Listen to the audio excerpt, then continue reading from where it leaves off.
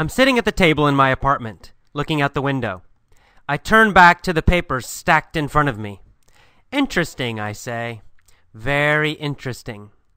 I glance over the test scores again, the pre-test numbers, the post-test numbers, and the amount each student improved. Good, good, I say, as I notice that all of the students improved over the course of the semester. All the post-test scores are higher than the pre-test scores. Most students improved by a couple of points, but my eyes are drawn to two sets of numbers, two names, Kyung and Jin. These two students improved dramatically more than all of the others. Their post-test scores show a big jump. What did they do differently, I ask myself. At the final class, I asked them. Since all of the students had the same in-class experience, I focus on what they did outside of class. Most students followed traditional study methods. They studied textbooks. They used vocabulary books. They went to traditional English classes. But Kyung and Jin followed a different approach. In fact, they actually followed the method I continually harangued the class about. They focused on repeated listening and reading for fun. Both students said they took my advice seriously and therefore listened to English podcasts and audio articles 1 to 2 hours every day. Kyung joined the linguist and faithfully uses their system. Both students also read for fun, mostly easy materials such as National Geographic for kids, adolescent novels, etc. In TESOL, teaching English to speakers of other languages, jargon, these two exceptional students followed an input-based approach. The bulk of their study time was spent reading and listening to understandable and interesting English materials. Most students in schools follow an analysis-based approach. The bulk of their time is spent analyzing the language, breaking it apart, memorizing grammar rules, and doing drills. Plenty of research shows that input-based methods are faster and more effective than analysis-based methods. I knew this, which is why I always nag and cajole my students to focus on comprehensible input. But it was still thrilling to see this knowledge illustrated quantitatively in such dramatic fashion by my own students. The truly interesting part is that the pre- and post-test I gave them, the Michigan test, measures listening, vocabulary, and grammar. I'm not surprised that Kyung and Jin improved their listening skill. But that section was only 20% of the test. The remaining 80% tested both vocabulary and grammar. In other words, their vocabulary improved dramatically faster than the students who specifically studied vocabulary books and lists. Their grammar improved dramatically faster than the students who specifically studied grammar textbooks.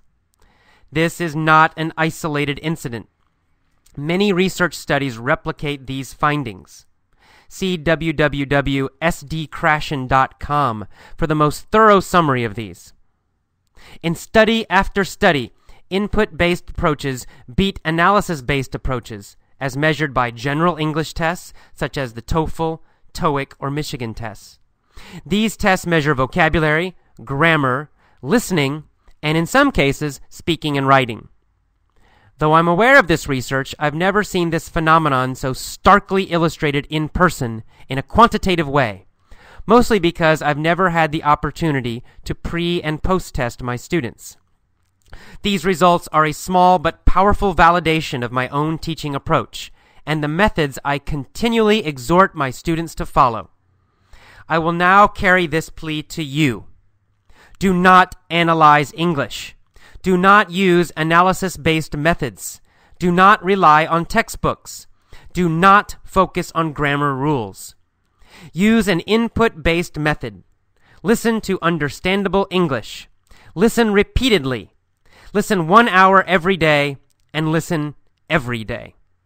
And read. Read a lot. But don't read textbooks. Read easy materials that are fun and interesting to you. Many students, for some reason, don't follow my advice. But those who do, such as Kyung and Jin, improve much more quickly than those who don't. Follow this method, and you too will improve faster, just like Kyung and Jin.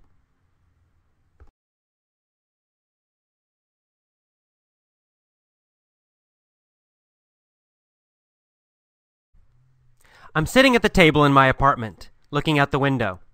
I turn back to the papers stacked in front of me. Interesting, I say. Very interesting. I glance over the test scores again, the pre-test numbers, the post-test numbers, and the amount each student improved. Good, good, I say, as I notice that all of the students improved over the course of the semester. All the post-test scores are higher than the pre-test scores. Most students improved by a couple of points, but my eyes are drawn to two sets of numbers, two names, Kyung and Jin. These two students improved dramatically more than all of the others. Their post-test scores show a big jump. What did they do differently, I ask myself. At the final class, I asked them. Since all of the students had the same in-class experience, I focus on what they did outside of class.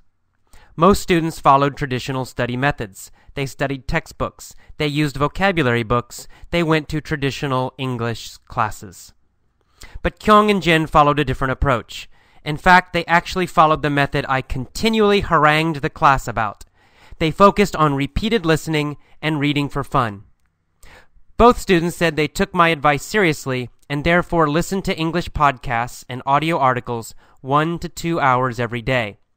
Kyung joined the linguist and faithfully uses their system. Both students also read for fun, mostly easy materials such as National Geographic for kids, adolescent novels, etc. In TESOL, teaching English to speakers of other languages, jargon, these two exceptional students followed an input-based approach. The bulk of their study time was spent reading and listening to understandable and interesting English materials. Most students in schools follow an analysis-based approach. The bulk of their time is spent analyzing the language, breaking it apart, memorizing grammar rules, and doing drills. Plenty of research shows that input-based methods are faster and more effective than analysis-based methods. I knew this, which is why I always nag and cajole my students to focus on comprehensible input. But it was still thrilling to see this knowledge illustrated quantitatively in such dramatic fashion by my own students. The truly interesting part is that the pre- and post-test I gave them, the Michigan test, measures listening, vocabulary, and grammar. I'm not surprised that Kyung and Jin improved their listening skill. But that section was only 20% of the test.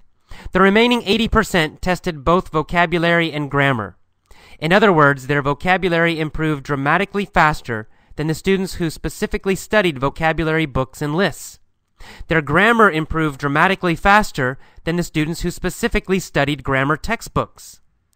This is not an isolated incident.